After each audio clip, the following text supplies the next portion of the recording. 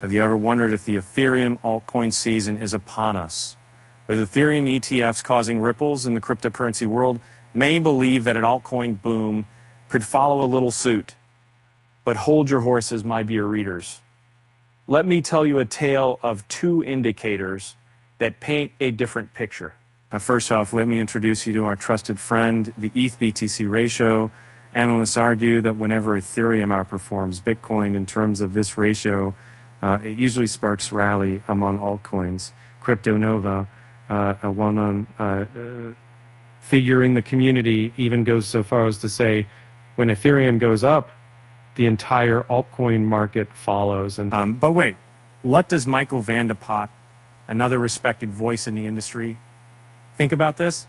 He agrees with Nova and adds his own perspective, stating, as long as Ethereum stays above 0.05%, BTC, we've got ourselves a new trend upwards.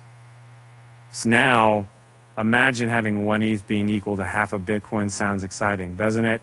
Well, as of now, the ETH-BTC ratio stands at approximately 0.055. If it jumps up, it may signal good news for Ethereum and potentially the whole altcoin market.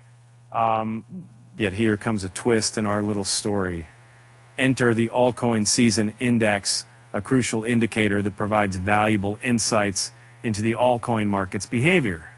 Currently, it sits at 37, indicating that an altcoin season isn't quite ready to make its entrance just yet. The index suggests that 75% of altcoins need to outperform Bitcoin within the last 90 days for an alt season to occur.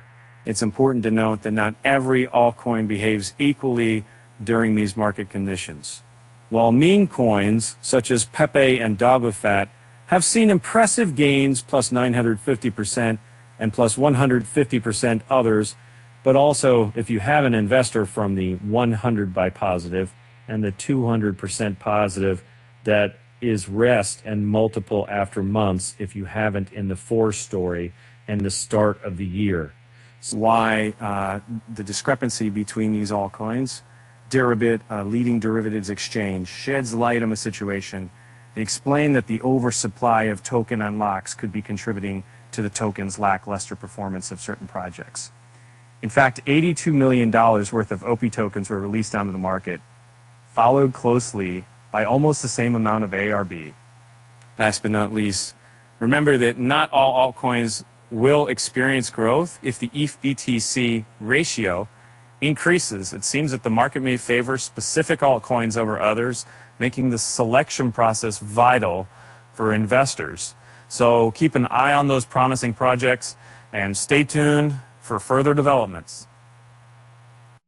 With that said, thanks for joining me on this journey through the fascinating world of cryptocurrencies. Until next time, oh, and don't forget, they call it altcoin season because sometimes holding an unpopular coin can feel like waiting for spring.